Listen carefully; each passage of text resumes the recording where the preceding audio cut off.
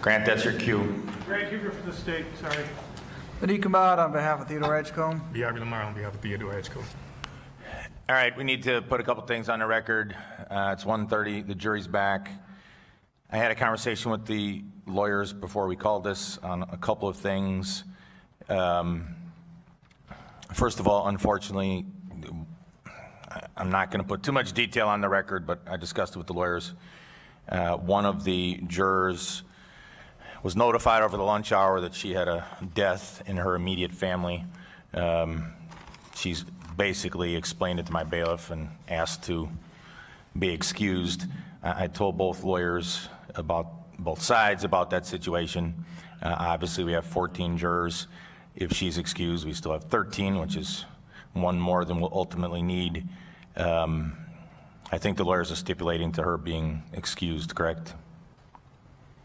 Yes. At least I am. Was that a yes from both sides? Yes. And Matt, was juror 18, right? Just for the record, it's juror 18. So juror 18 will be excused. In a minute, I'll have my bailiff bring in the remaining 13. There was an issue about a potential defense witness. The state has some additional witnesses this afternoon. The witness that was on the stand before lunch can take the stand again in a minute. But there was an issue about potentially calling a witness out of order this afternoon. Is that correct? Yes, And it was a defense witness, and who is it again, counsel? Mark Robinson. And the state stipulating to that witness being called out of order? My understanding is he's only available today, so I will try to make room for him. Fine, I'm not opposed to that. We'll try to squeeze it in this afternoon. The state, or strike that, the defense also made a request about their paralegal. I'm thinking about that. We can take that up later, gentlemen. Anything else from either side before I bring the panel in? No. No. All right, can we have the witness on the stand again, please?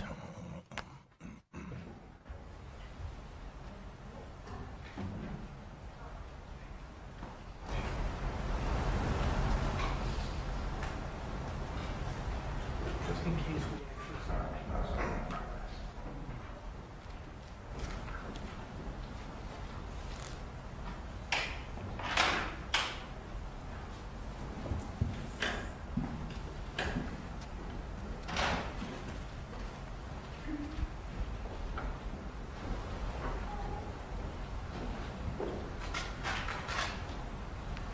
The jury's coming in. You can remain seated, please.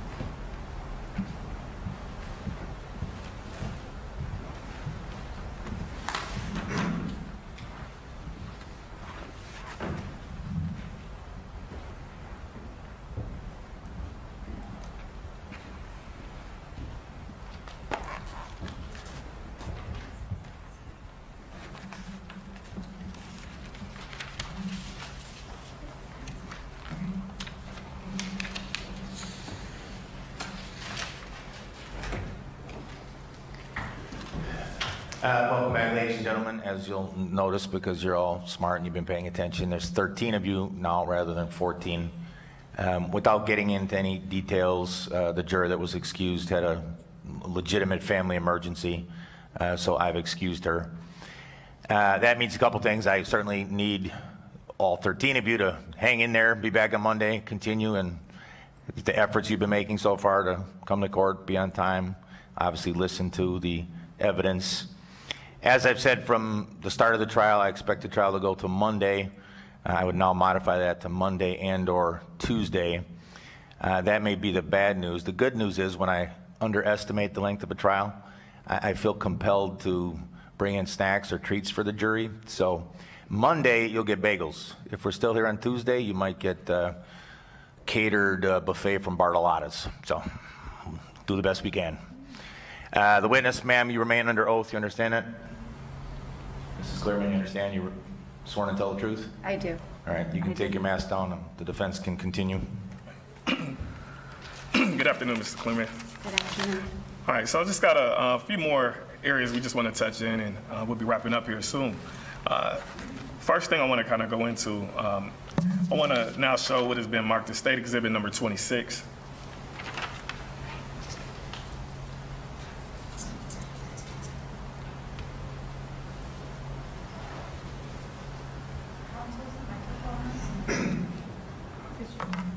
Yes, yes. So I'm showing the witness what has been marked as State Exhibit number 26. Now, Ms. Cleereman, you recognize that vehicle, correct? Yes. All right, and that's the vehicle that you were operating on September 22nd of 2020, correct? Yes. All right. Now, I want to bring your attention to the rear door. And there's what's known as an open intoxicant in that rear door, correct? It's a can. A White Claw, correct? I don't know if it's a White Claw or not. Okay.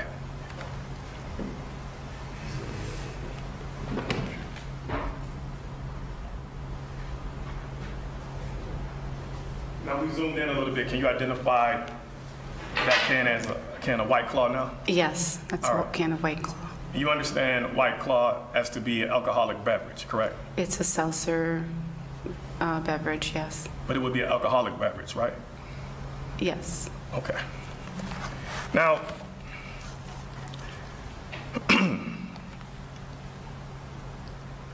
were you given any type of citation or anything for having that open intoxicant in the Objection, vehicle? Your Honor, relevant. I don't think it's particularly relevant, but you can answer, ma'am. Were you given a citation for having an open intoxicant in your vehicle in that day? No, I was not. Okay. All right, I want to now go into what has been marked as State 34.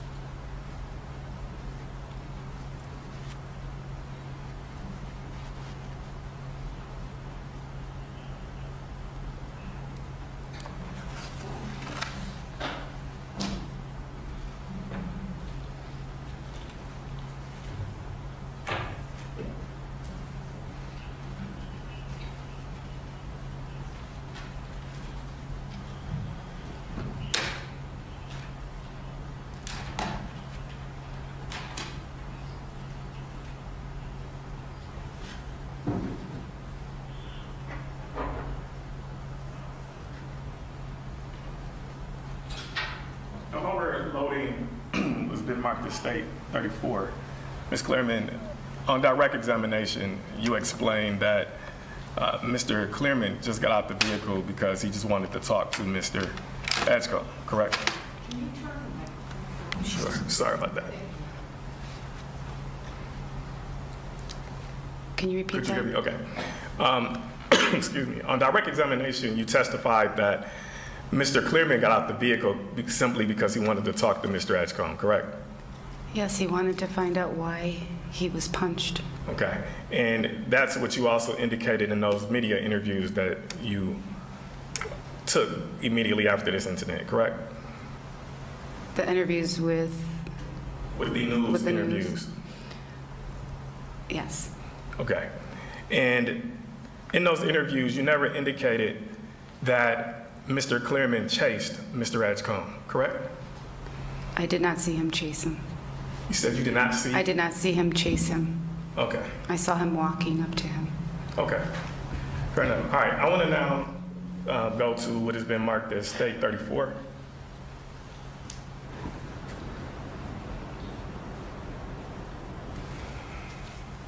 All right. You can go ahead. All right. I want to stop right there, please. Now, this is the bicyclist that you identified previously today, correct? Yes. All right. We can continue. And if we can stop right a little bit further, right here. Now, Ms. Cleereman, is this your vehicle here? Yes. All right, and you appear to be in the left lane here, correct? Yes. All right. Now, is this the point where your husband told you to follow or make a right turn to proceed after Mr. Edgecomb? No. Okay. When did Mr. Cleereman make that request? I believe I was in the walk lane for the pedestrians. Okay, so Mr. Cleereman didn't ask you to make a right turn at this point? I had started driving. Mm-hmm.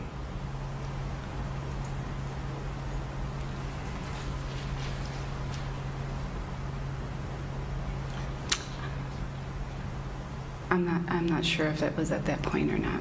Okay, and just to be clear, to make it home, you would need to proceed straight, correct? Yes. And that option was available to you at that time, correct? Available at that time where I'm at this position. At this position, you could have proceeded straight, right? I could have, yes. And Mr. Edgecomb, at this point, is right here, correct? Yes. In the bike lane, correct? Yes. All right, and you would agree that Mr. Edgecomb is not a threat to you at this point, correct? Yes. And you could have also made a left turn at this point, correct? Yes. You could have also made a right turn, but make that right turn into one of the two lanes that's available to you. Most likely, you probably would want to make it into the closest lane, which would be the right lane, right? Let me stop. So you could have made a right turn and just proceeded straight, correct? Yes. Now, it might be illegal, but you also had a alternative to take a U-turn if you wanted to, right? No. Okay, well, despite the options that you had available with home being straight, you decided at this point to make a right turn, correct? Yes. And that right turn, was that based off of the fact that Mr. Edgecomb was going right? It was based on the fact that my husband asked me to turn right. Okay, so he asked you to turn right at this point, correct? Yes. All right, we can continue to play the video at this point. And if we can stop right here. Now, Ms. Cleereman, you're clearly positioned at this point in the right lane, correct? Yes. You're legally entitled to be in this lane that you're in right now, correct? Yes. Okay. You continue playing, please. All right, I want to stop right there. Now, you just moved into the bike lane, correct? It looks like that's the end of the bike lane. Okay, but Mr. Edgecomb was in the bike lane prior to you moving in that direction, correct? Can you rewind it? Yes, if we could bring it back 5 seconds.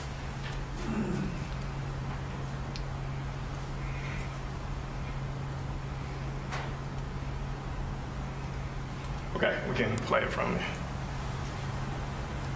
All right, you stop right there, please. Now, your brake lights also turned on at this point, right? Oh, going to our console. Your brake lights, you start hitting your brakes at that point that you entered into the bike lane, correct? When I saw him, I braked, and he was already on the sidewalk. You would agree that you almost hit Mr. Edgecomb, I correct? did not almost hit him. I stopped far, far back from him. Okay. If we could go back just 5 more seconds, please.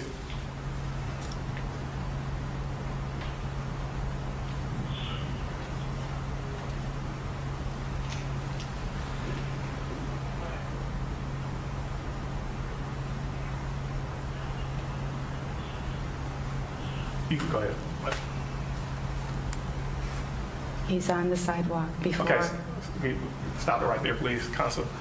Now, you would agree that your actions in driving toward that direction of Mr. Edgecomb resulted in Mr. Edgecomb hopping a curb to now go onto the sidewalk? Objection, Your Honor, speculation as to what it cost someone else to do. Say that again, Mr. Huebner?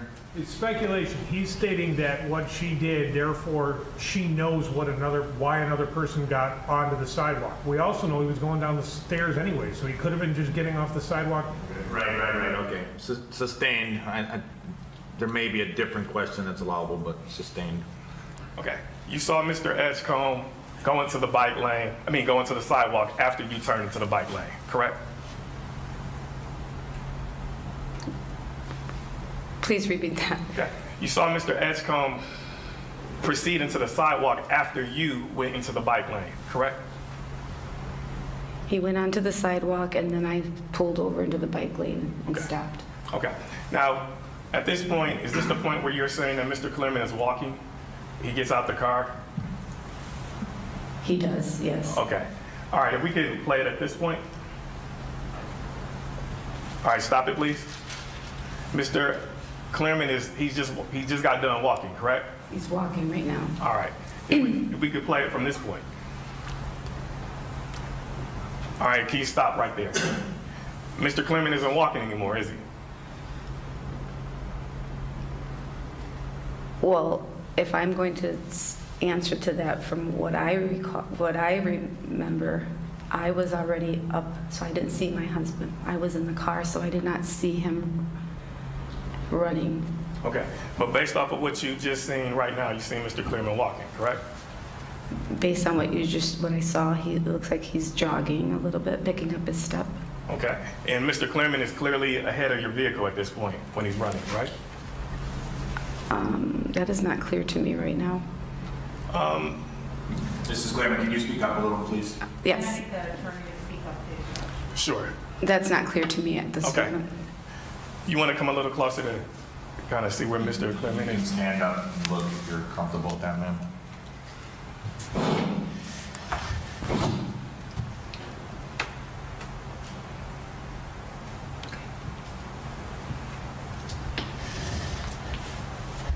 Yes, he's in front of my vehicle. So he's jogging to a point that was in front of your vehicle, correct?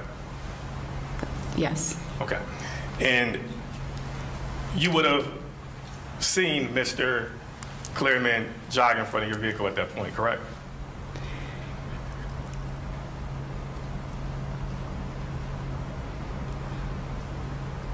I didn't see him running that day, but based on this video, yes, I can see it. Okay.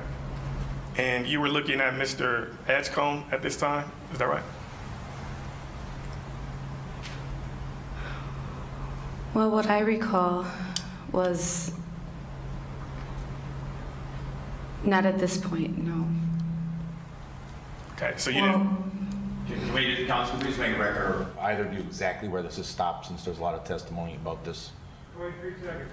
That's our, 23 seconds. Can we see the whole video? I'll let defense counsel ask questions after that. I'm sure Mr. Huebner will follow up.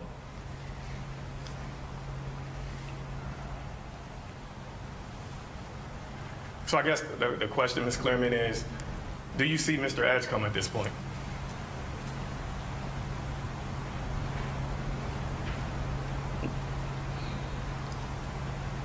I can't see him at this point from this video, no. Okay. All right, if we can play just a couple seconds. And we stop right here. All right. You see Mr. Edgecomb at this point. I cannot see him on the video. Okay, you want to come a little closer if you need to?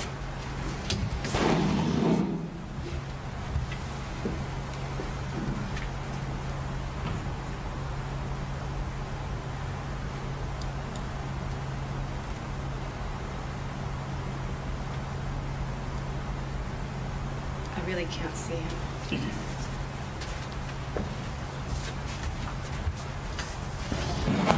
I cannot see him on the video. Okay. All right, and Ms. Cleereman, you testified that Mr. Edgecomb brandished a weapon at some point. Is that correct?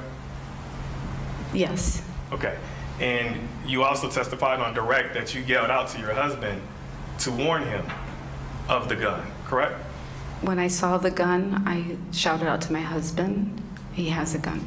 And you also testified to media outlets that when your husband got too close to Mr. Edgecomb, you yelled out he didn't hear you. Let's strike that. Did you testify earlier that Mr. Cleereman did not hear you when you tried to yell out that he has a gun? He did not hear me. Okay, so you did yell out he has a gun. I did. Okay, and then you also testified, well, you also made statements to media outlets saying that he got so close to Mr. Edgecomb that he didn't see it, correct? I said as he was getting close to him, he didn't see it. Okay, so Mr. Cleereman was getting close to Mr. Edgecomb, correct? He was coming up to him to talk to him. Okay, but he was the one that was advancing toward Mr. Edgecomb, correct? Yes.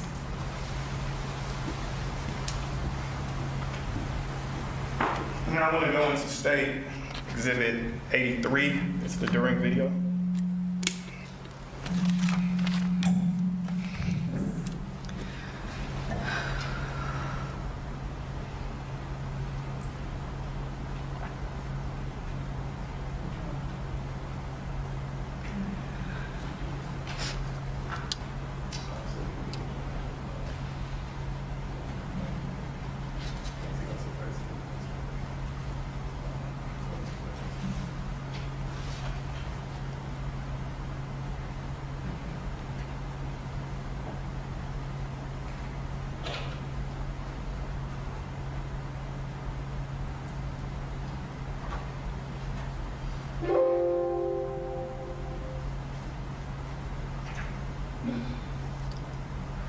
Now, Ms. Cleereman, while the state is pulling up that exhibit, the option was available to contact 911 and report that Mr. Edgecomb punched her husband, correct? Everything happened so quickly. Okay. Mr. Edgecomb did not stop you from contacting 911 to report him, correct? He did not stop me? Yeah, there was nothing that Mr. Edgecomb could do to stop you from calling 911 to report punching your husband, correct? No. Okay. So you made a conscious decision not to call 911 and kind of take matters in your own hands, correct? No. Okay, can you explain? Everything happened so quickly, I was stunned. My husband got punched violently in the face. His glasses flew off of him. I'm trying to figure out how to reach down and grab his glasses and think, okay, what do I do now? And at that time, when I'm thinking all this and I'm trying to drive, my husband says, can you turn the corner? I want to talk to him. And so I trusted my husband. He was calm. He said it in a very calm voice. And so I turned. But moments previously, you saw your husband, after being punched, open his door immediately, correct? I did not see that. Well, we just went over the video prior to lunch, where we showed the video where But I didn't see that when I was in the car when he got punched. So if I understand you correctly, you're saying that you didn't know that your husband tried to open the door to maybe proceed after Mr. Edgecomb while you were in the car, correct? I did not see that, no. Okay. All right, now we're at 13 minutes and 22 seconds. Now you testified on direct that, your husband didn't chase Mr. Edgecomb, correct? He walked towards him. That's what I saw. And you never used the word chase, correct? You didn't use the word chase, right? Checks? Chase. Proceed after. Pursue. And when? Today or when? At any time, have you ever used the words that Mr. Cleereman chased Mr. Edgecomb? I'm not sure. Okay. I want to go to 15 minutes and 29 seconds.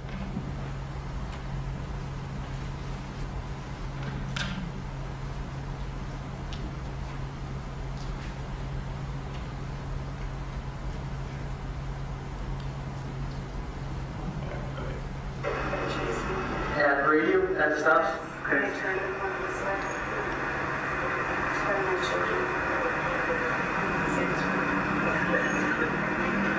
I'm being interviewed before I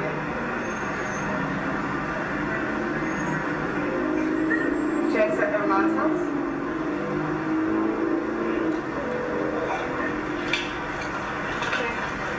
Okay, be careful. I'm not kidding you.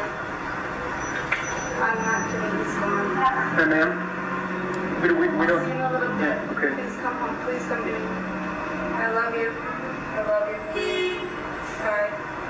So your husband got out of the vehicle at Brady and Holton and followed the guy up here because the guy was on his bike? Okay. Because I waited for him. He antagonized my husband. Then you turned the corner to follow?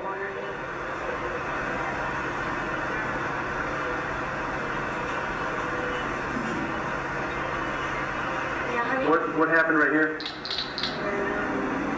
Were they fighting over here or something? Fighting. The guy said, my husband said, what's your problem? And the guy just gave it to me closer and then he pulled up a gun like this and then like this. Okay.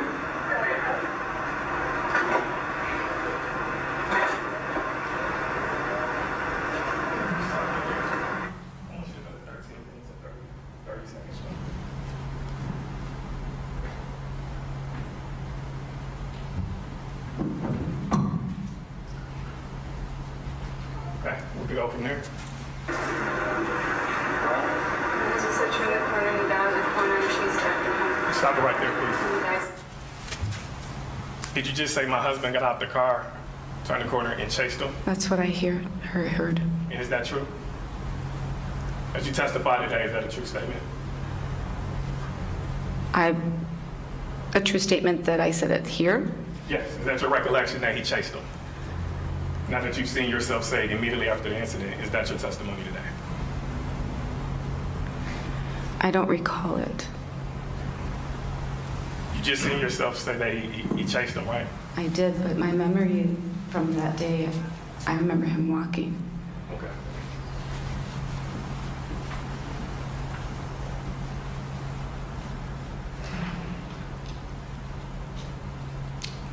Okay, a couple last things. Now, you spoke before about a red SUV coming up when you approached Mr. Cleereman's body at the time, correct? It was an SUV with two people, is what you just said was standing at the scene, correct? There was a red truck behind my car and two people had stepped out of the vehicle. Okay, and you requested the lady to call 911, correct? I shouted out in their direction, please call 911. Okay. Now, is it true that you were already on the phone with someone at the time that you requested that individual to call 911?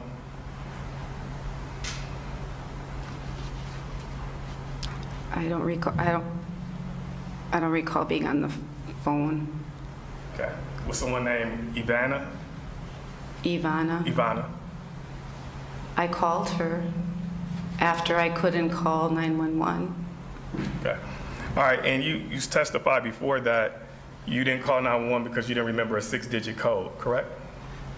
I was trembling and I couldn't get my fingers to, I remember the code, I just couldn't do it. Okay. But you were able to put the code in to call Ivana, correct? Afterwards, yes. Okay. And then, I was able to just calm down a little bit and then was able to Okay. call her. and what kind of phone did you have, Miss Cleereman? It was an iPhone. Okay. And are you aware of a feature on an iPhone that you don't have to put a code in order to make an emergency call? You know, no. I mean, I know that there's that feature, but I never. I just, that wasn't.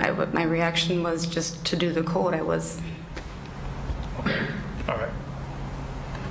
All right, no more further questions for you. Thank you, Ms. Cleereman. Thank you. State.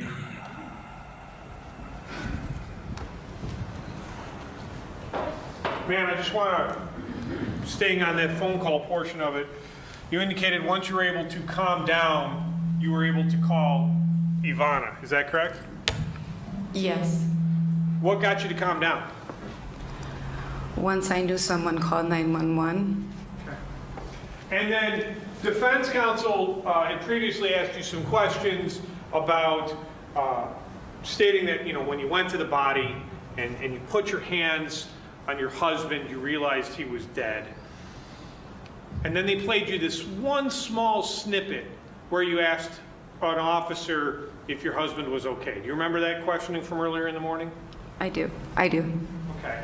And defense counsel was stating, well, if you asked the officer if your husband was dead or if he was okay, that must have mean that you weren't touching or knowing that your husband was dead at the time. You stated you were in shock at the time, right? Yes. Okay. Now, what I want to do is I'm going to play the portions of that scene, but I'm going to play the entire portion like we did earlier so we can put that in context. Just one moment.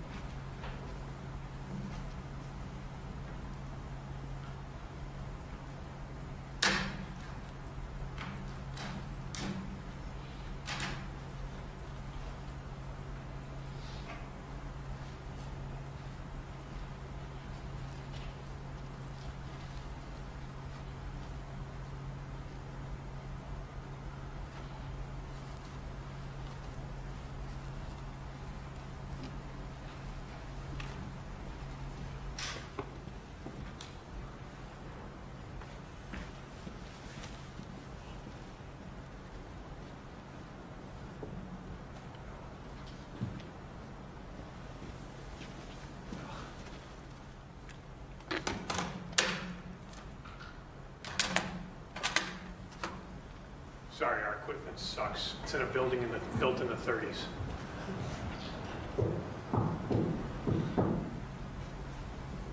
The state keeps saying that, but yes, our equipment in this building is archaic. It's terrible, pathetic, embarrassing, and that's the best I can say about it.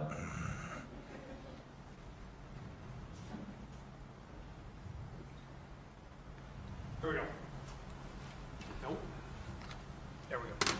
Now, ma'am, and for the record, Your Honor, I have State's Exhibit number 83 currently set up. This is Officer Doring's squad cam, and it shows, and what has already previously been played. Just so we're clear, man, we can see you in the back. Is that correct? Let me play it for you so you can see it a little bit better.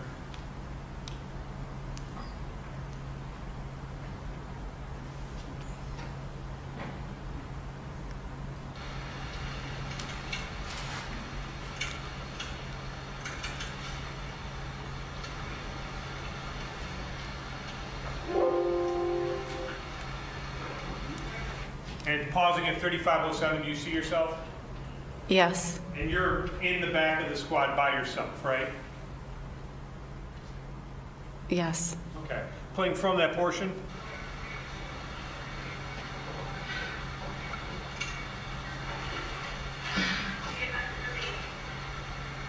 I can turn the air on for you too.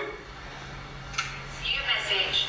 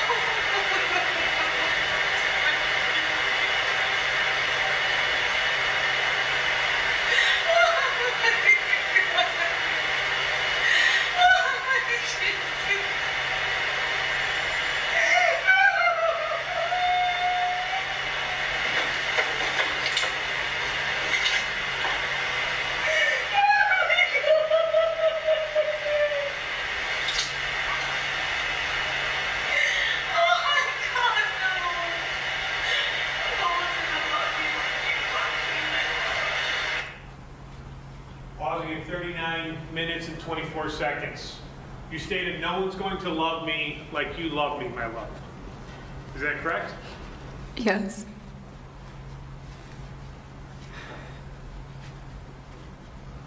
Continuing on.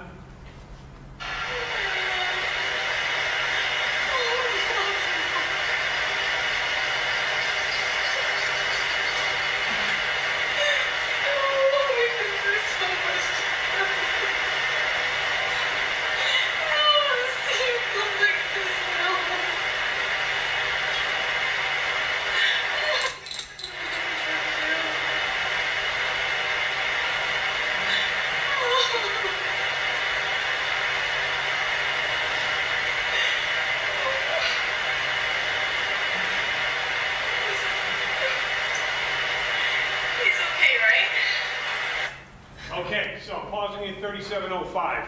That's when we hear you say, he's okay, right? Is that right? Yes. After you had sobbed and exclaimed that no one was ever going to be able to love you like your dead love, your dead husband would ever be able to. Yes. He loved me so much.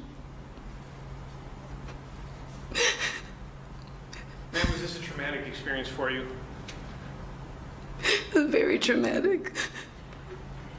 Maybe you were hoping for one moment that it was a bad dream, but you knew your husband was dead, right? Overruled. You can answer. Yes, I was hoping this was a bad dream. I couldn't believe it. I couldn't believe somebody could do this. And just taking one small portion of what happened in the back of that squad and playing it without the full context leads you to a different conclusion than what actually was going on back there, doesn't it? Overruled, that was a question. You can answer. We're gonna need to use the microphone over there. Right, everybody needs to use the mic, please. Ma'am, let me just put it to you this way. When someone takes just 1 second out of all of that anguish and only puts in that one question, that makes it kind of look different than what we just saw, doesn't it? Yes.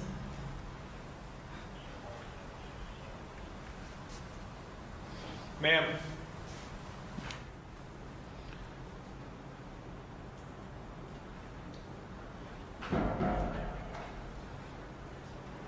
I'm sorry. Thank you. Nothing else. Nothing further. Anything else? No, Your Honor. All right, you can step down, ma'am.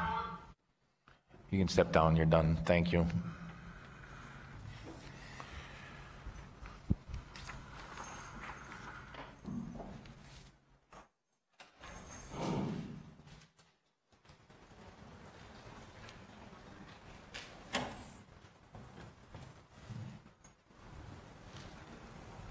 Who's the state's next witness?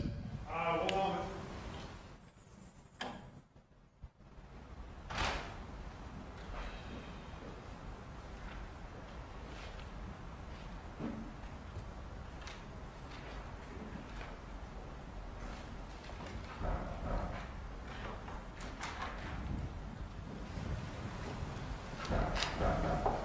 State calls Detective Kirkvold. Fine. Sergeant Kirkvold, sorry, he's been promoted.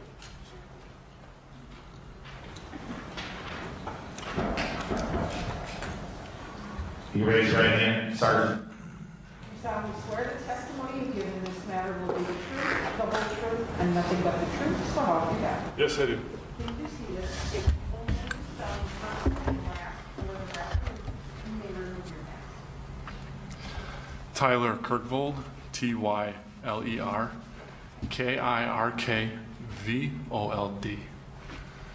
State, proceed. Thank you. Now,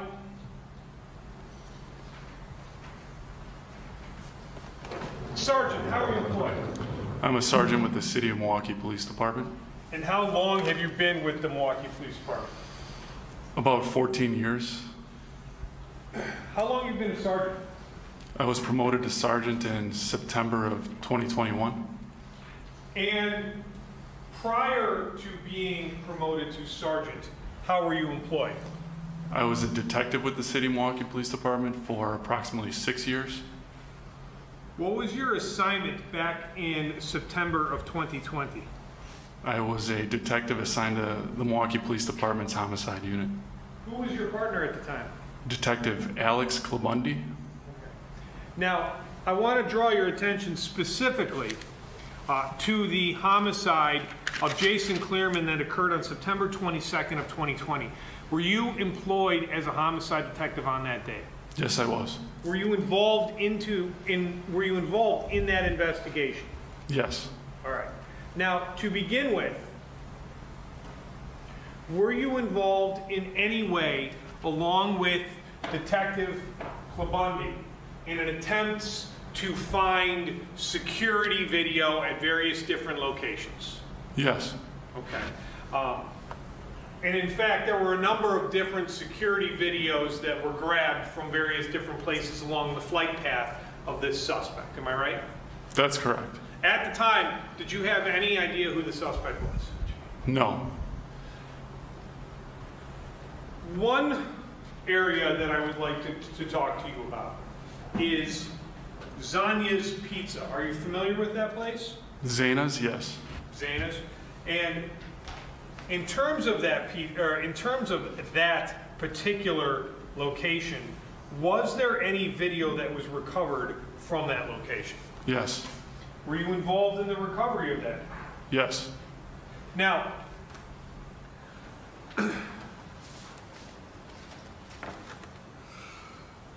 regarding that pizza, or regarding that video, when did you go to get it? That was on September 25th of 2020. Okay.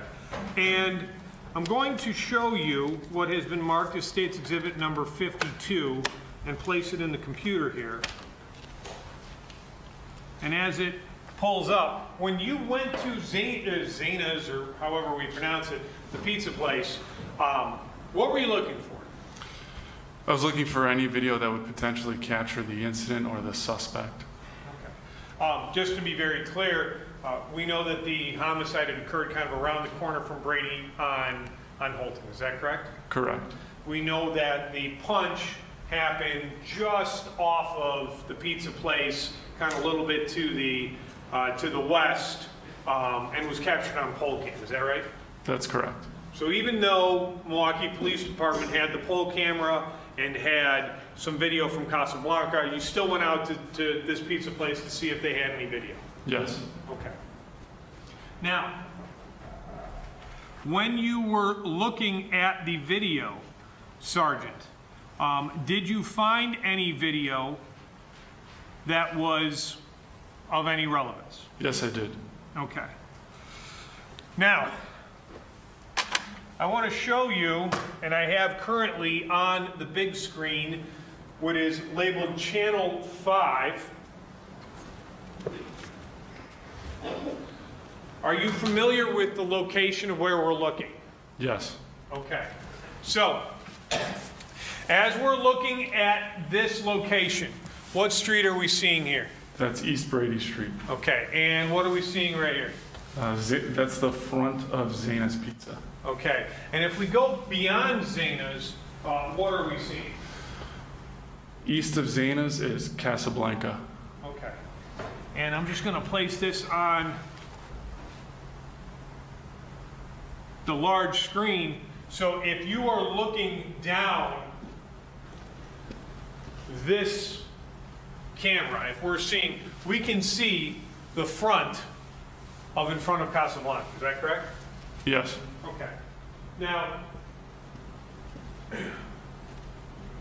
this time hack that we have has it at approximately 7:37 on September 22nd. Is that correct? Yes. And is the suspect going to be seen doing anything prior to this incident, about 10 minutes prior to this incident, on this video? Yes. What? He's just going to be seen walking eastbound down the sidewalk with his bicycle. Okay. Playing from that portion?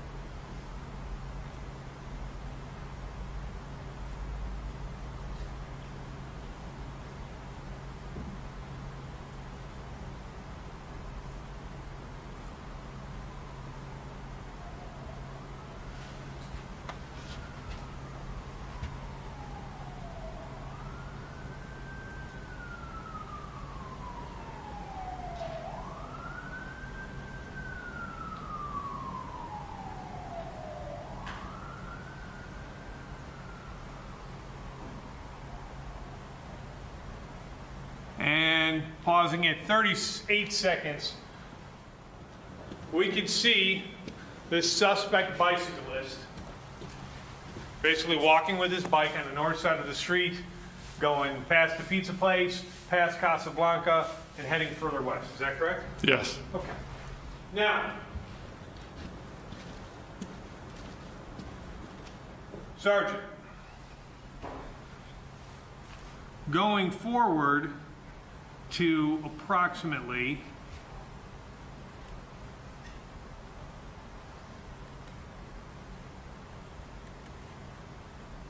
come back just a little bit.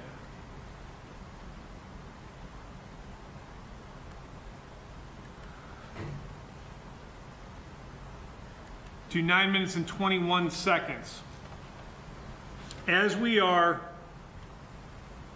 looking or discussing this Zanya's Pizza, are we eventually going to see the suspect riding his bike back westbound? Yes. Okay, playing from that portion.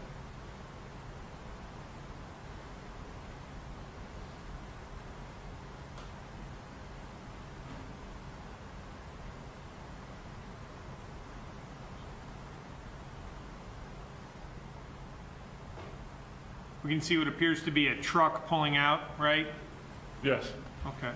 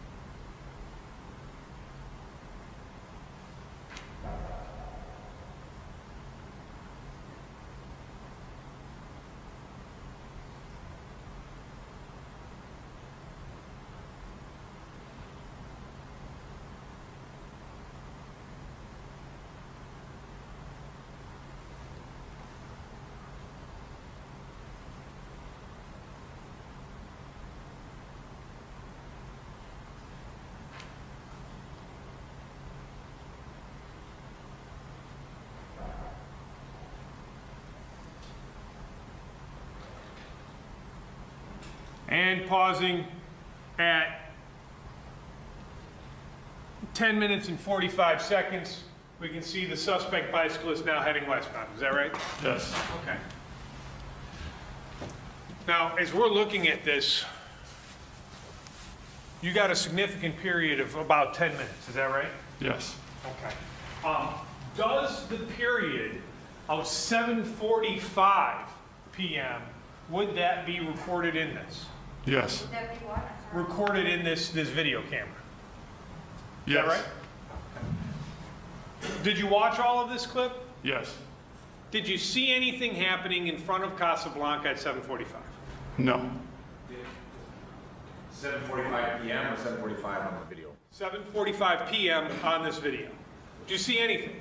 No, I did not. Okay, so just so we're clear, one of the things we're also looking for is this first incident where the Cleereman swerved around the bicyclist who's on the north side of the street. If that had happened anywhere by Casablanca, that there was some missing video from 7:45 from Casablanca, this would have also captured it, right? Yes. Was there anything that happened at 7:45 in front of Casablanca? No. Your Honor, the state would move State's Exhibit number 52 into evidence. Any objection? No. Received. Detective,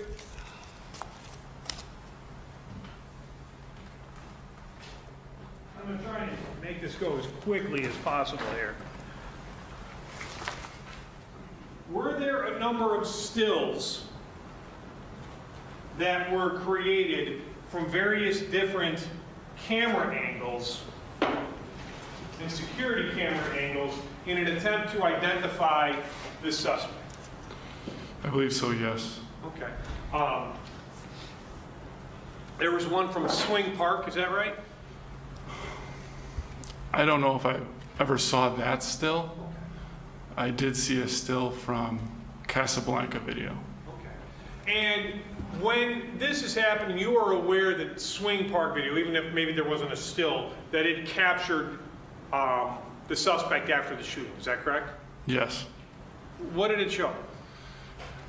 One of the camera views at Swing Park depicts the suspect coming from a walkway, which in that walkway is the stairwell where this homicide occurred at. The homicide occurred at the top of the stairwell. The suspect is depicted after the homicide exiting this walkway and coming out onto Water Street, getting on his bicycle and traveling. It would be northeast on Water Street on his bicycle. And when you're saying northeast on Water, just going to come back here for one moment to defense exhibit number D5.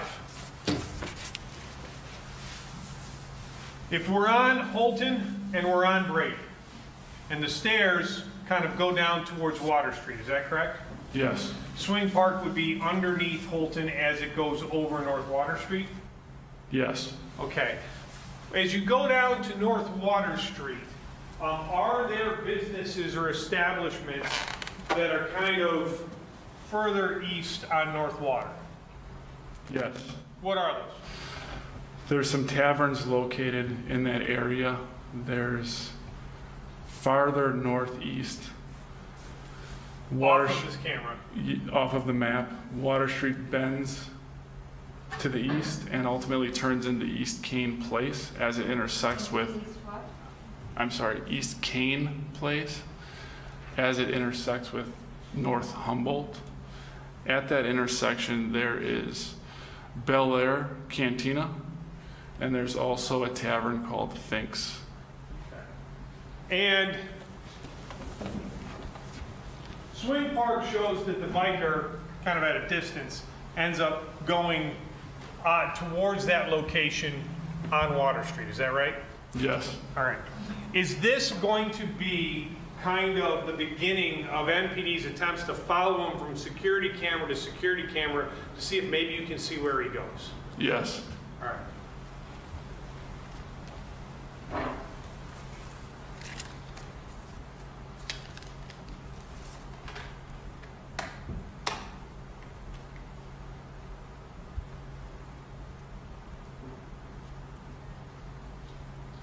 Your Honor, I have placed State's Exhibit number 53 into the computer. It's also warming up.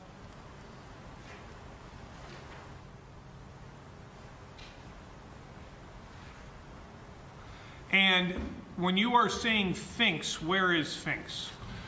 Fink's is located on the southwest corner of the intersection of Kane and Humboldt, or Water and Humboldt. Okay. So Kane became Water, and this kind of is going to be continuing westbound. Is that correct? Correct. Kane starts at the right side of the screen. Water ends at the left side of the screen. Okay. And this is,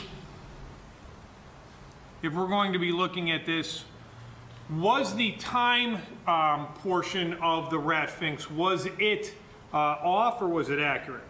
It was off. It was slow by 26 minutes, Slow approximately. How many? Approximately 26 minutes, I believe. Okay. So playing from this portion at 8 seconds into the video.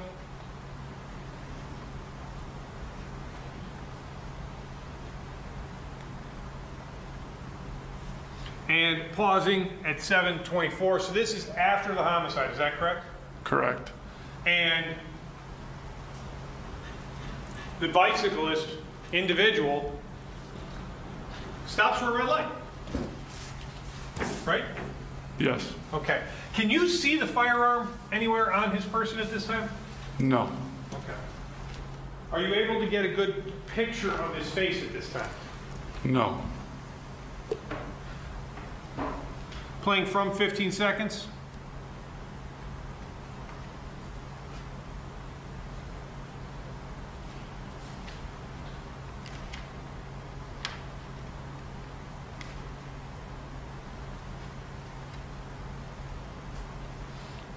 Now, Pausing at 29 seconds. The bicyclist then did go through the red light, right? Yes. All right, well, no one gave him a ticket for that, did they? Not to my knowledge. Okay. Now, this is Rat Finks. What's across the street from that? Across the street is Bel Air Cantina. Both of these would be establishments, people in them, phones, things like that? Yes. Okay. Our suspect on the bicycle crosses in the red and then kind of just gets in the middle of the street, as we saw. Is that correct? Yes. Okay. Your Honor, the state would move State's Exhibit number 53 into evidence. Any objection? No objection. Fine, received. You stated that across the street was Bel Air Cantina. Do I have that right? Yes. Okay. And in terms of Bel Air Cantina, was there also video that was obtained from that place? Yes.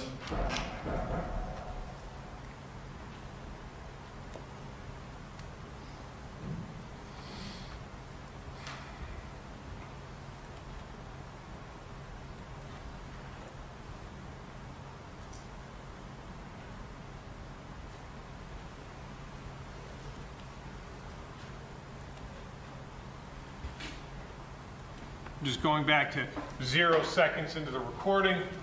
As we're seeing here, this shows us September 22nd. Is this camera accurate in terms of time? No. And how did you determine that this camera was off, Sergeant? We watched the live feed of the video camera and compared the timestamp to the actual time, and we were able to determine that this camera was approximately 1 hour and 15 minutes slow. So there appears to be a lot of cameras in the city of Milwaukee business establishments that have time hacks that aren't accurate. That is correct. Okay. Across the street, what are we looking at here? Finks. Okay. And if we're looking, we can see there's a number of people just kind of out on the street, right? Yes. Okay. Playing from this portion at 0 seconds.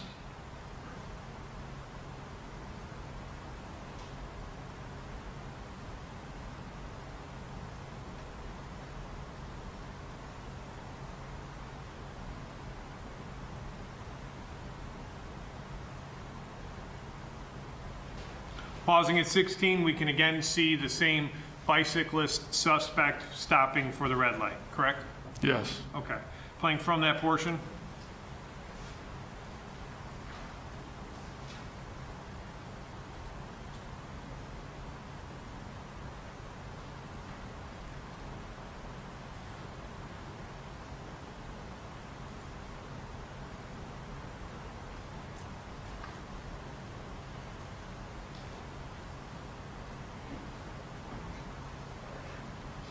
And pausing. The suspect disappears from view, is that correct? Yes. Your Honor, the state would move State's Exhibit number 51 in evidence. Any objection? No objection. Received. Thank you. Now, Sergeant.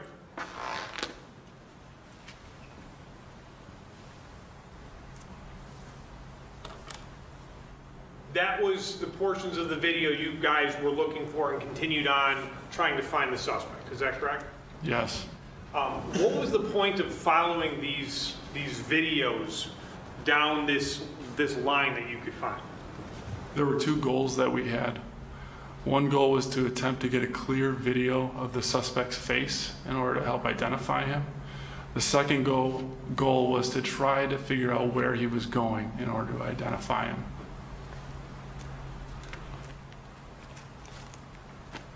I'm going to show you what has been marked as State's Exhibit number 86 and 87 and 88. You had indicated that you were familiar with stills that were taken from Casablanca as well as Finks and Bel Air Cantina. Is that correct? Yes. Okay. Showing you it's been marked as 87.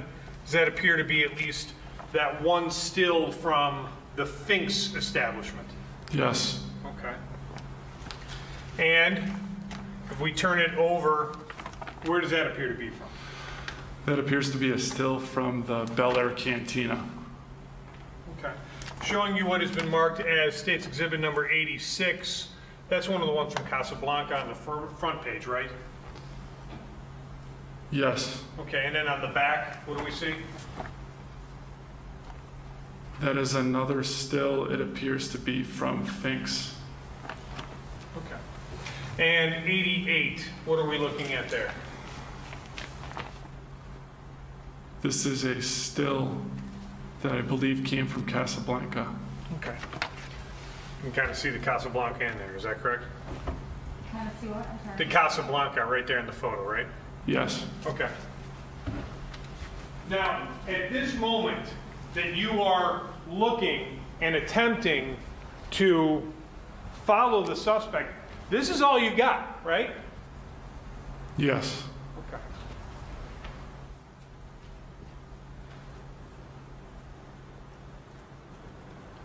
Were there periods or stretches where you found no video?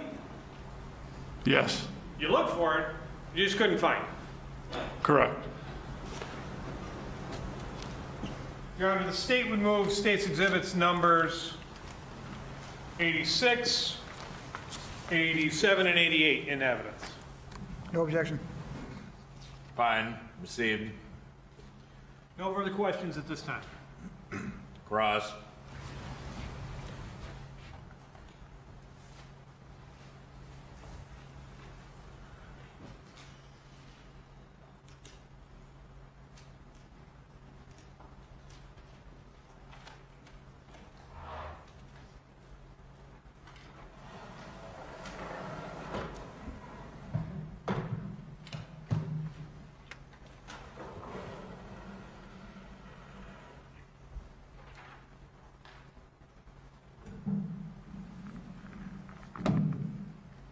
Good afternoon, Dr. Kerfoot. Good afternoon. Now, I just want to understand your role in this investigation was that you were the lead detective, correct? Detective Klebundi was the lead detective. Okay, you were right underneath Klebundi, is that right? I was his partner at the time. You was his partner? Yes, I was his partner. Okay, so are you second in command, or do you both kind of share that responsibility? There's no first or second in command. We work the case together, and we work the case as a unit together as well. Okay, so you both share the responsibility as lead detectives, correct? It's generally the person who documents the crime scene who's deemed a lead detective. Okay. So you didn't document the crime scene? Is that your testimony? Detective Klebundi wrote the crime scene report documenting the details of the crime scene. Okay. And when it comes to video evidence, did you hold the responsibility of kind of viewing the surveillance and determining what you want to download? From the places that I went to, yes. Okay. So you also would have access to Fusion, right? Yes. And Fusion is a Milwaukee Police Department video poll cam, correct? Yes. Okay. And you went through the evidence that was on the poll cam and decided which parts were relevant for download, correct? No. Okay. And what did you do?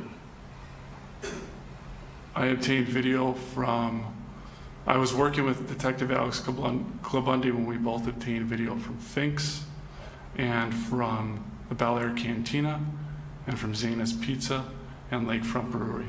Okay. So who downloaded the video from Fusion? Detective Fidel downloaded the poll cam video. Okay. So Detective Fidel would have been able to view all the evidence, all the video that was available, correct? Right? He would view everything that was available from the poll cam footage, correct?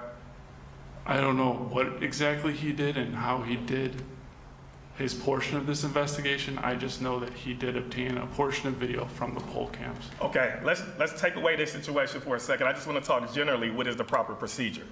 So generally, when you go to Fusion, you would look at all the video footage and determine what parts are relevant, correct? Yes. Okay. And then you would have the sole responsibility of deciding what is relevant and what is not, so that you could determine what parts you want to download, correct? Correct.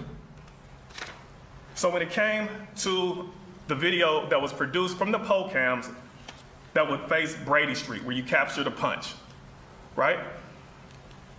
The punch was captured on the poll cam. Right, and then there was also the incident was captured on poll cam as well, correct? Yes. And you've had an opportunity to review that footage that was captured, that was downloaded by Detective Fidel, correct? Every detective on the unit has the opportunity to review any video that's obtained. Okay, I'm not interested in other detectives right now. You had the opportunity to review that footage, correct? Yes. All right. Now, when you looked at the 1 minute and 34 seconds of video, did you make any other inquiry as to any other video that might be relevant? No. You decided that 1 minute and 34 seconds was relevant, correct? Yes. All right. Now, do you recall who was the first officer on scene on September 22nd of 2020? I don't know who the first officer on scene was. Okay. If I represented to you that Officer During was the first officer on scene, would you have any reason to deny that? No, because I know that he was on scene. Okay. Now, the state just asked you questions regarding about the first incident, right? About the first incident? Well, what about video that was related to Casablanca, correct? Yes. And you testified that from the video footage that you reviewed, you didn't see any incident that occurred on the video from Casablanca, correct? No. Can you tell the members of the jury, where did the first incident occur? I didn't testify to what I viewed on Casablanca video. I testified to what I viewed on Zena's video. I'm sorry? I didn't testify to what I viewed on Casablanca's video. I testified to what I viewed on Zena's video. Okay, so when you just were up here, when the state were asking you about what the video from Casablanca would have shown, you're saying that you didn't view video from Casablanca, correct? Correct. So the 7:45 p.m. video from Casablanca is not what you were referring to when the state was asking you that question, correct? We were speaking about Zena's video. Okay, so you never seen video at 7:45 from Casablanca, correct? I observed stills from Casablanca, but I may have seen the Casablanca video, but I'm not certain. Okay, so Your Honor, just one thing. Zena's Pizza also captures Casablanca. So whatever happened in front of Casablanca was on the Zena's Pizza. That's what we're referring to. Let's clarify. Go ahead. Detective Kirkbold, do you know where the first incident would have occurred at that involved Mr. Edgecomb and the Cleeremans? By first incident, okay, are we talking about the punch? Counsel, I think you need to clarify. At this point, it's an alleged first incident because he never saw it on video. No, sir. We're not talking about the punch. You are aware that there are allegations in this case that involve a vehicle striking Mr. Edgecomb, pushing him onto another vehicle, with a word being yelled out, "What the heck," or "What the fuck," or something to that nature. Are you aware of that allegation of that first incident? Yes. Do you know where that first incident would have occurred? No, I don't. Can you explain to the members of the jury what efforts did you make to find out where the first incident might have occurred at? I know that officers attempted to view video or obtain video from farther east on Brady. As far as my portion of the investigation, I obtained video, the video that we just discussed from the flight path. Now, as the lead detective, you manage other officers, correct? At times. You give them direction, right? At times. You given Officer During a direction on September 22nd, 2020, correct? I'm not certain if I did. Okay. So you don't know what efforts other officers might have made to determine where the first incident would have occurred at, correct? I do know that other officers attempted to view video farther east on Brady. Okay. Did you ever take Ms. Cleereman in a car and ask her, can you please show me where the first incident would have occurred at? Did you do that? I did not. Do you know any other officer that did that? No.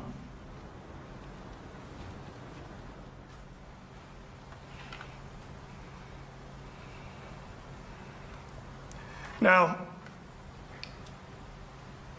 there are certain duties that officers have when they're the first officer on the scene, correct? Yes. And what are those duties that they have? In an incident like this, check the victim, try to assist the victim, get medical attention for the victim, let other officers that are responding know what their needs are, secure evidence, secure the scene, block traffic, things of that nature. Okay. And when you said secure the scene, what does that mean? That means secure any evidence, secure any witnesses within that immediate area. And is there a such thing called as preserving the scene? Yes. What is preserving the scene? Preserving the scene is essentially the same as securing that area, blocking traffic, restricting foot traffic from that area, putting up tape so citizens know that there's an active investigation and that no evidence or anything like that gets moved or tampered with. Okay. And why do you put up tape? What is the significance of putting tape around a crime scene? To keep people out of that area that don't need to be in that area. And you do that so that you ensure that a crime scene has not been compromised, correct? Yes. And you do that to make sure that evidence cannot be removed from that crime scene, correct? Yes. And you do that to ensure that evidence is not potentially moved from one place to another place from the crime scene, correct? Yes. And you do that also to ensure that no evidence is also added to the crime scene, correct? Yes.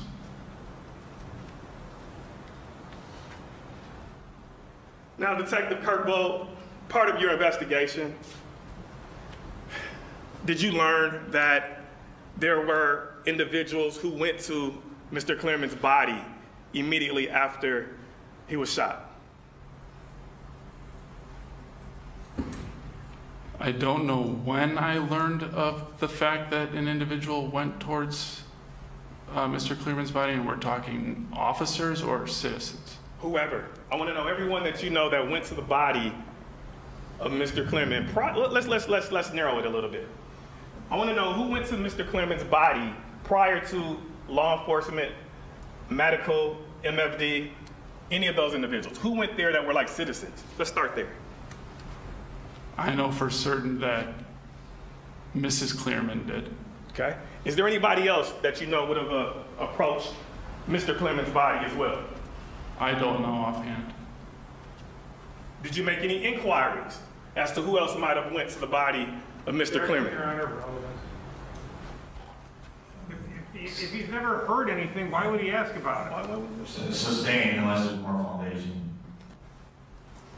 Mr.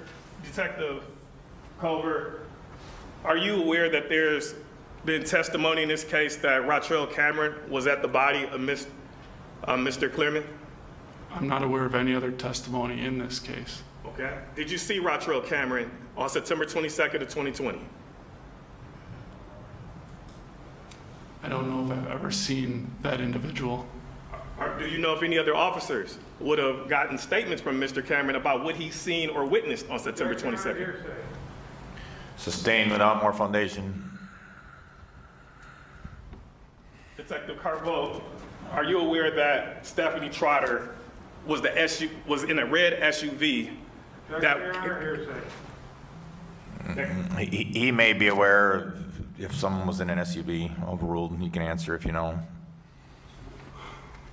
I don't know that name of being in a red SUV, but I do recall a red SUV in the vicinity from cameras. Okay. And do you ever recall Stephanie Trotter making any type of statements in this case? Objection, Your Honor. They want her statement, call her. This is hearsay. I agree that it's hearsay. They want her to testify, she can testify at some other point in time. Detective Kirkvold, did you make any inquiry as into who was the owner of the red SUV that we see in a 1 minute and 34-second part of the video?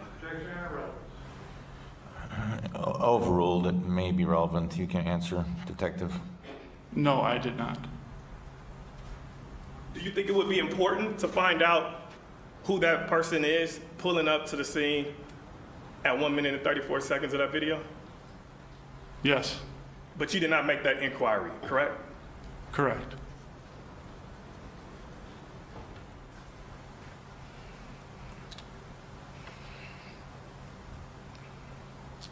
Now, at some point during the initial investigation on September 22nd, do you recall Officer During coming to you and advising you that there had been an item removed from the crime scene?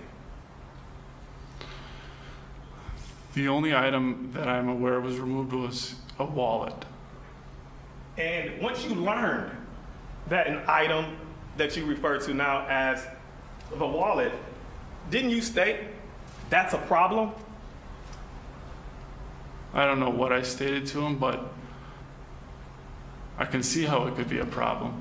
Can you explain to the members of the jury how that could be a problem?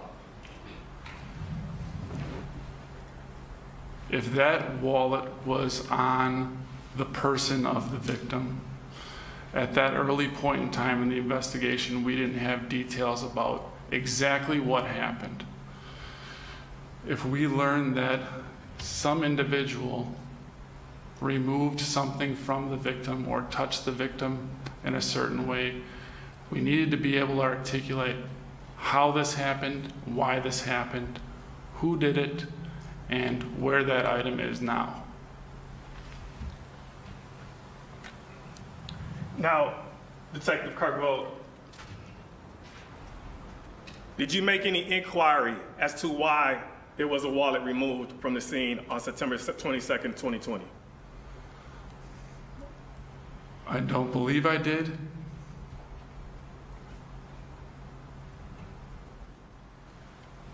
Now, Detective Kirkvold, as we talk about compromising a crime scene, now you can confirm your knowledge of a wallet being removed, correct? Yes. But you don't know if there was other items, like a weapon, that could have also been removed from that crime scene, correct? Correct. You don't know if another item had been moved from one place and put in another place. Objection, Your Honor. There is absolutely no evidence that anything was moved. That's right. There's no evidence of that. Don't imply something, counsel, that there is no evidence of. None. There's been no evidence introduced in this case by any witness that is even close to that. That assumes facts, not in evidence. Sustained. Move on to a relevant question. Don't imply things that have not occurred and are not in evidence. Move on. I'd like to now go to State 83, please, the during video.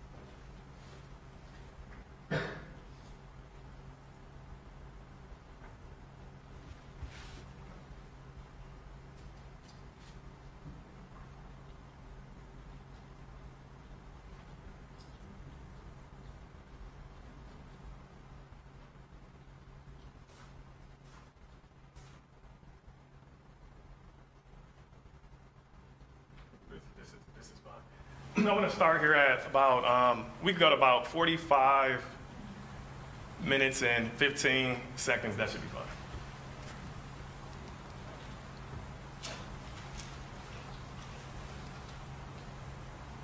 Counsel, you can go to 45 minutes and 15 seconds.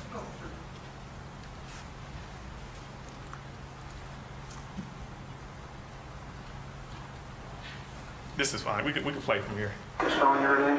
And then I have his wallet. Do you want his wallet right away? Or give it to the guy that are in the scene. To the. I want to order this one by the end of the night. You get it back.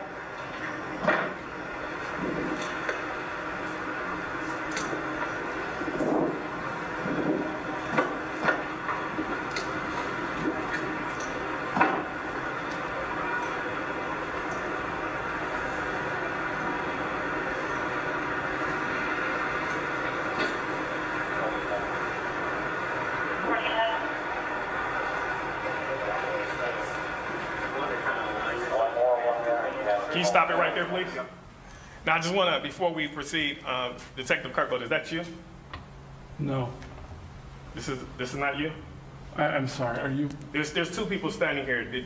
The subject wearing a suit coat is me. The subject not wearing a suit coat is Detective Cleereman. But, okay. All right, can we start from there? Yeah, because that's actually more so like over here.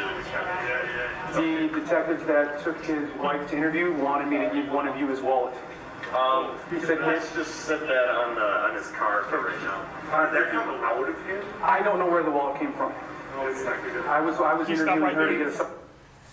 Were you just advised that, did you just observe where Officer During says, did that wallet come up out of him? Correct? Did the wallet what? I'm sorry. Come up out of him. I think that was Detective Cleereman that Okay, asked that. you were present for that, sir? Yes. All right. And he said, that's a problem? Or that's not good? I believe that's what I heard. Okay. Can we go back 5 seconds, please?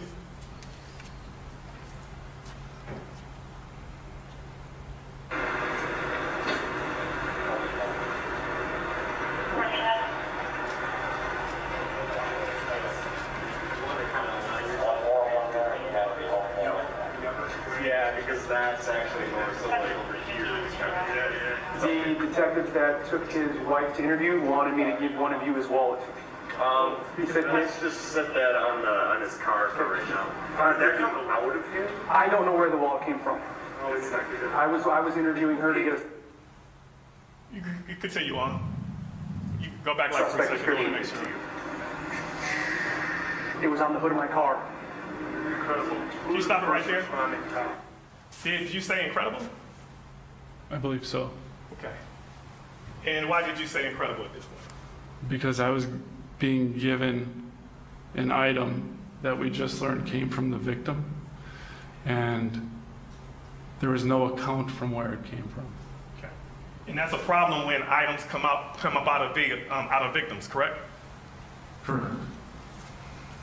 All right. Can you now at this point? Let's play from here. Me.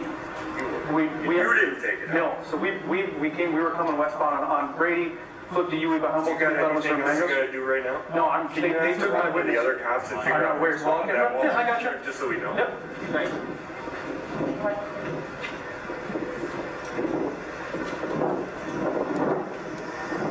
Can you stop it right here, please?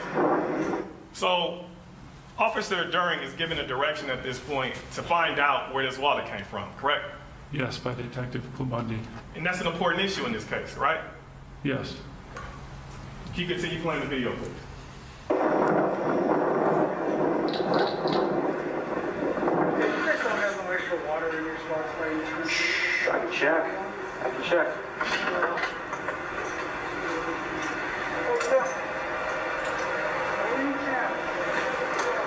Negative. No.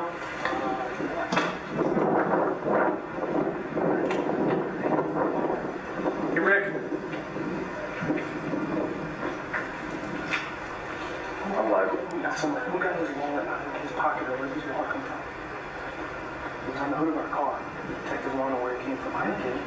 We were the first ones here. Who went in his wallet? Did MFD? No, his wife did. His wife? Yeah. Oh, okay. She got it first. Okay.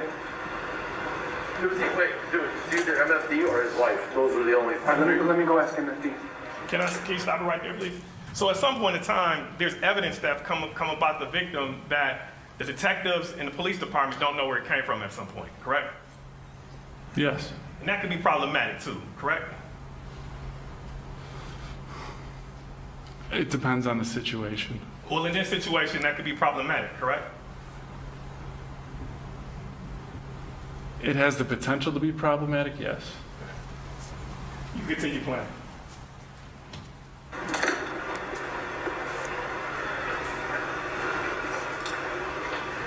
No one in there. Hey, sir, did any of your guys pull the victim's wallet out of his pocket? Or have his wallet by any chance, or see his wallet? No, you don't know? Okay, thank you. I don't believe anyone did. You're gonna ask us again. Okay, fabulous. Hey, did any of you guys see his, we have his wallet, did any of you guys see it, or did you remove it from his pocket to get his ID or anything like that? I didn't see anyone do that. No one? Okay, good. No, we didn't search for. How did you get? One of the Officers? Okay, Probably so from no, this. you know what, none of you guys got it, then his wife must have got it. Yeah, His wife? We didn't reach for ID or anything. All right, cool. So his wife must have gave it to someone, because my partner got it, and he either said it was the wife or MFD, they gave it to him, and none of the MFD guys said they took it, so his wife must have had it. Your partner is the first cop that ended up having it? Yes. Okay. And that's Rick Mo.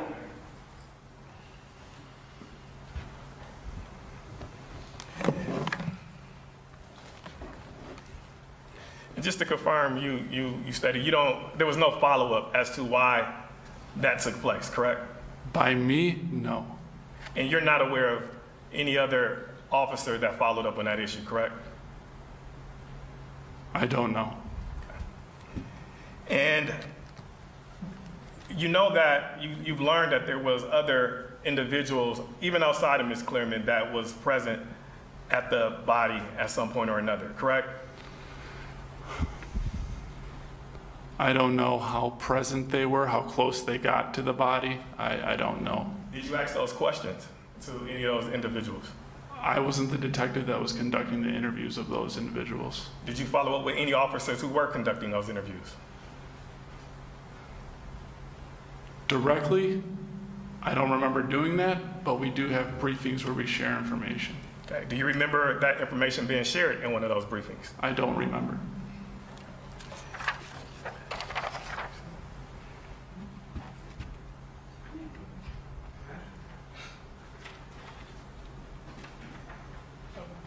Detective Herbo, I'm showing you what has been marked as defense exhibit number 1. Do you recognize that?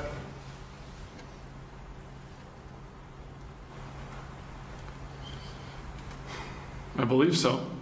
What do you recognize that to be? This appears to be the top of a stairwell, and it looks like the same stairwell where this incident happened. Is that a fair and accurate representation of that stairwell? I don't know, because I don't know where this photograph came from. I don't know who took this photograph, and I can't be 100% certain that this is the stairwell. Okay. Now, you spent some time at the stairwell where this incident, finally ended at, correct? Yes. How much time did you spend at that stairwell? I don't know how long I was on scene there. Okay. Did you go back any other days outside of September 22nd? I believe I did. But you're not for certain? I'm not certain what days I went back, but I know I've been back to that stairwell and that alley, that walking path at the base of the stairwell, likely on the 25th when I was attempting to get video from the area. Okay. And when you perform investigations as the lead detective, it is important to consider all alternatives, correct? Yes. It's important not to be biased when conducting an investigation, correct? Correct. It's important not to jump to conclusions, correct? Correct. All right. Was there anyone searched that you are aware of who would have been present at Mr. Cleereman's body at any point on September 22nd, 2020? I'm sorry, I didn't hear the first part. Was there any searches conducted of anyone's person who got close to Mr. Cleereman's body? Not that I know of. Okay. No further questions, thank you. State. You didn't search MFD? No. I mean, they were close to his body, weren't they? Yes. Okay. Also, additionally, defense counsel was asking you about, oh, you found out about the wallet, and this is when an officer goes, hey, got the victim's wallet. You say, where did it come from? He didn't really know, did he? Correct. That's a problem, that the victim's wallet, we don't know how it gets to an officer, right? Yes. Okay.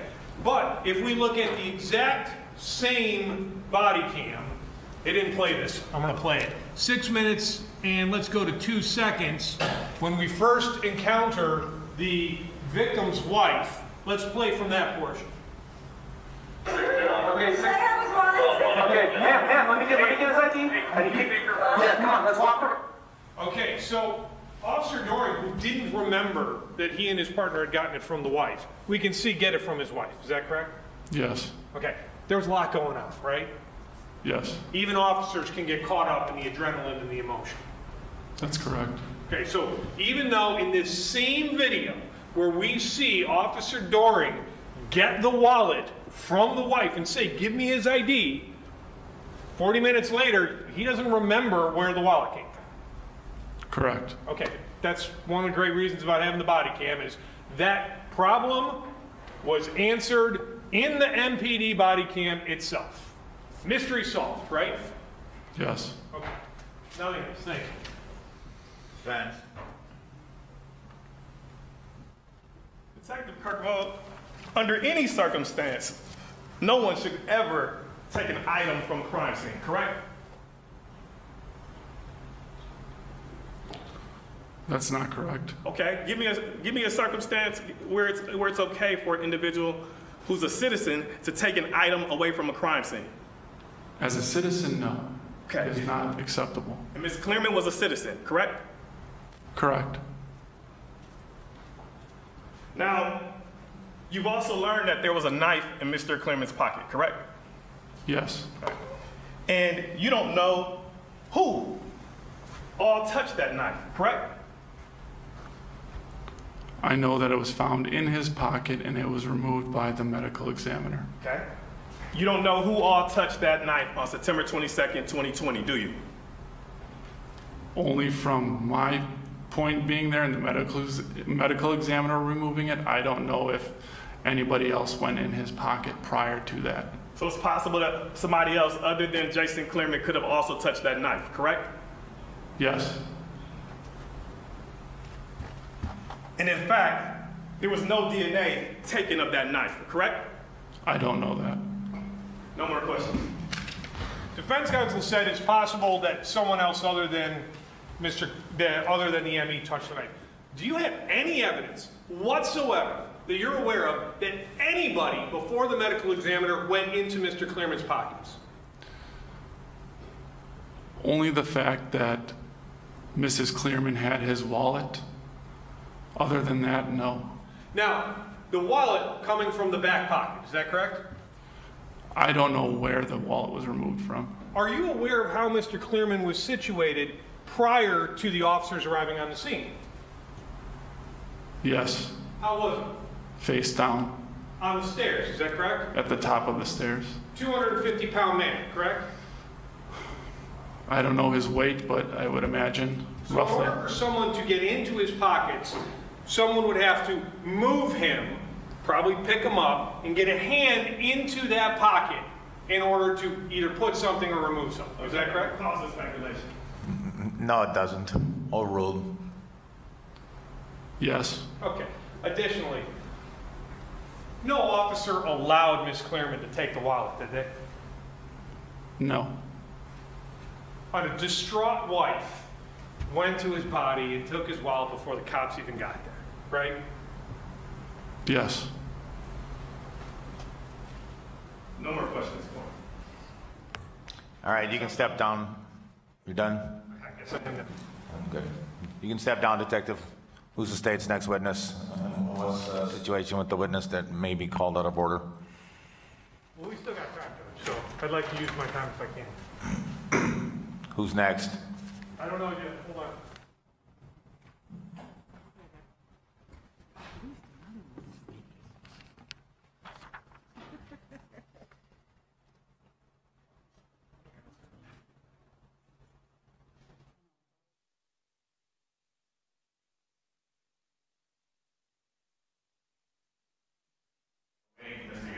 Going in the hallway. If you take a short break, you guys can be honest. Yes, no, maybe. Okay. When he comes back, we'll take a break.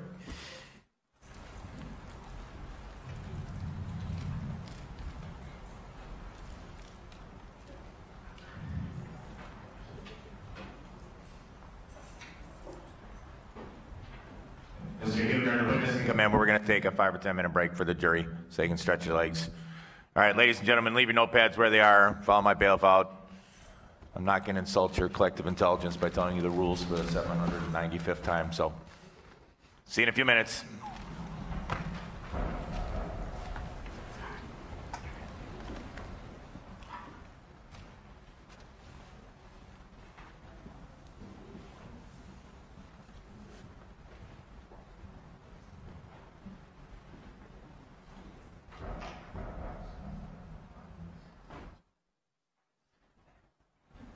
All right, the jury's out, off the record, 5 or 10 minute recess.